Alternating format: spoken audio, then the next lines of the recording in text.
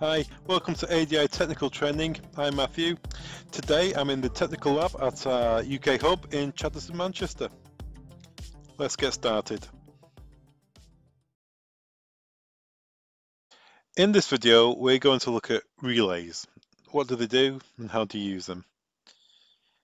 Relays are mainly used in our industry, in the security industry. They are mainly used in access control. Gone are the days on an alarm system, for instance, the output for the bell is normally closed, triggering the bell box or the SAB, the SCB. On CCTV, relays are used to activate red wall or voice challenge systems or automated messages. Not used as much as it used to be for switching matrix paths and things like that. On the fire side, relays are still used heavily for interfacing between the fire system and maybe an access control door when you're going to tell a door to open. But predominantly, a relay would mainly be used in an access control, a separate standalone relay, sorry, would mainly be used as an interface on an access control system between, for example, in this video, between a intercom and a magnet. It's a very common integration in tech support. It's one we every day I expect somebody will say, I need to put a magnet on a intercom. The intercom is 12 volts AC, the mag lock is 12 volts DC. What do I have to do to make these two work? What part do I need? And that's what a relay is. It's the interface, it's a switch, it's a remote switch. Let's have a look at the terminals on a relay. On most of the relays we do at ADI Global, our relays are 12 to 24 volts, AC or DC. You've got to ensure though, when you get your relay, it's compatible with your intercom.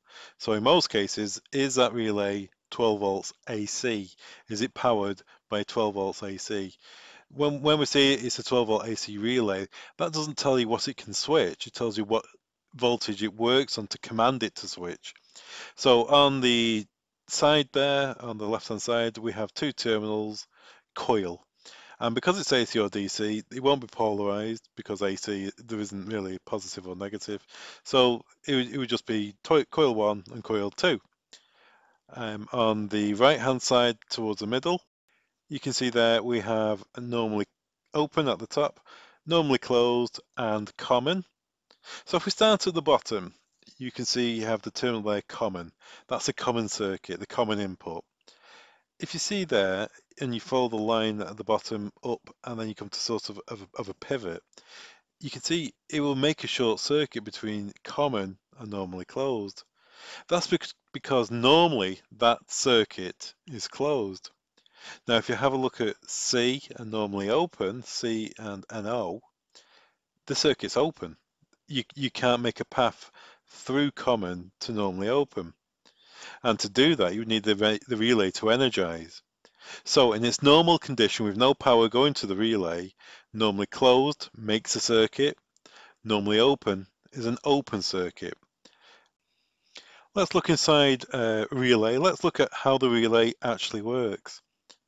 At the top, you can see we have an electronic symbol for a magnet, an electromagnet. Below that, you have the armature plate, and that's pivoted onto the contact we were talking about before, that between common and normally closed. So simply, when you apply power to that coil, it will energize the magnet, the electromagnet, the solenoid, and that will pull the plate up. And if you were to pull that plate up, you can see here in this example, if you pull that plate up, the normally closed circuit now becomes an open circuit, and the normally open circuit is now a closed circuit. And that's simply held in place for as long as you're applying power into the coil connection at the top there. As long as you're keeping power coming into that coil, that relay will stay in that condition.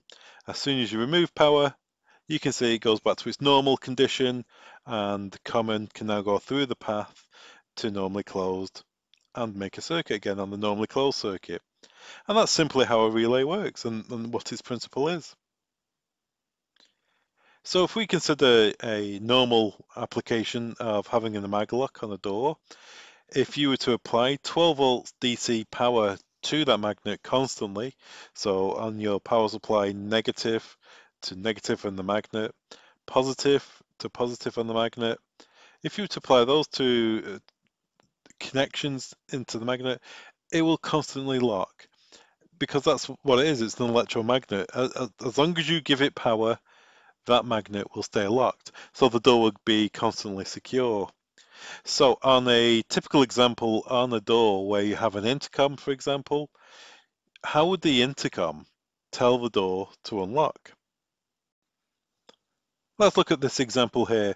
We have a 12-volt AC intercom, and we have a magnet. All magnets work on DC, by the way.